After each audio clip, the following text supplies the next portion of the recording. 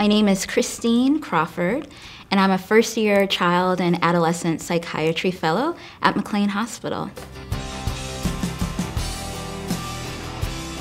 When I was a medical student on my internal medicine rotation, there was one patient that I came across who was in her early 20s who had diabetes.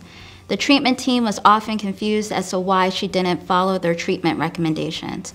But I spent extra time with her and realized that she was suffering from depression, and because of the severity of her symptoms, she did not feel a need to follow up with the insulin regimen that was recommended to her. It was by recommending to her to get some help with her depression and sharing this with the healthcare team that we were able to not only meet her emotional needs and address her mental health issues, but also we were able to give her the help that she needs in terms of addressing her diabetes. There are many people in the country right now who have untreated psychiatric conditions that are factoring into their chronic medical conditions.